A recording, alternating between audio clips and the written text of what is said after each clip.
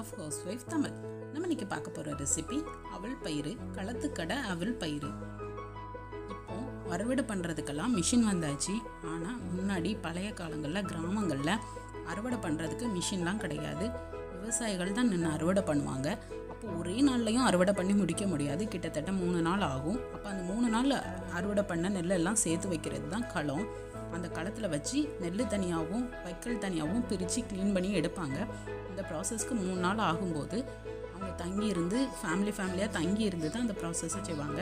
அப்போது அந்த தங்கியிருக்க ஃபேமிலிகளுக்கு தேவையான சாப்பாடு, ஸ்நாக்ஸ் எல்லாம் சின்ன சின்ன கடைகளில் வச்சுருப்பாங்க. அந்த கடைகளில் வைக்கக்கூடிய ஒரு சின்ன ஸ்நாக்ஸ் தான் இந்த அவல் பயிறு.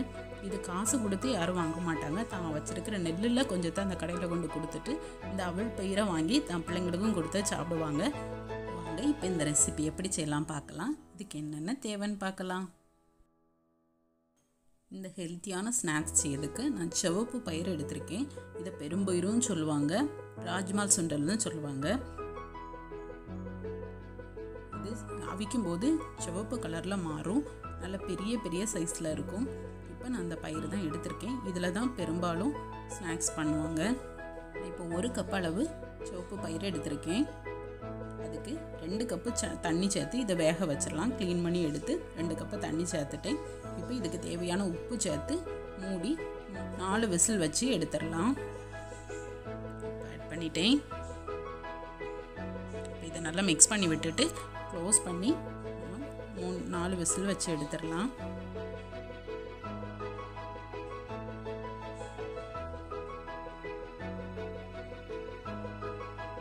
இப்போ 4 விசில் வச்சாச்சு, ஸ்டீம் போயாச்சு. நம்ம இப்போ இதை ஓப்பன் பண்ணி பார்க்கலாம். பார்த்தீங்கன்னா பயிர் நல்லா வெந்திருக்கு, குழையாமல் நல்லா வெந்திருக்கு. இந்த சூடோடே நம்ம அடுத்தல அவளை போட்டு மிக்ஸ் பண்ணணும். அதனால் அதை அப்படியே தண்ணியை வடிச்சிட்டு சூடாக எடுத்து வச்சுருக்கேன். இது கூட இப்போ அவல் சேர்க்க போகிறேன். இது கெட்டியான அவல் 1 கப் எடுத்திருக்கேன். அதையும் உள்ள மிக்ஸ் பண்ணியாச்சு. தேங்காய் பூ, நல்லா ஃப்ரெஷ்ஷான தேங்காய் பூனா நல்லா டேஸ்ட்டாக இருக்கும். துருவின தேங்காய் பூ எடுத்திருக்கேன். அதையும் பொருளை சேர்த்து நல்லா மிக்ஸ் பண்ணி விட்டுடலாம். அந்த பயிரோட சூட்டுலேயே அவல் நல்லா பொதுமிரும். இதில் இனிப்புக்கு நம்ம சுகர் சேர்க்கலாம். ஆனால் முன்னாடி சுகர் சேர்க்க மாட்டாங்க, அச்சு வெல்லம் சேர்ப்பாங்க. நான் இன்றைக்கி சுகர் சேர்த்துருக்கேன்.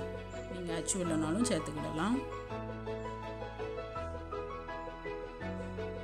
இது ஈவினிங் டைம் ஸ்நாக்ஸாக கிட்ஸுக்கு கொடுத்தா ரொம்ப ஹெல்த்தியான ஃபுட்டு. இது நல்ல வயிறும் ஃபுல்லாக இருக்கும்.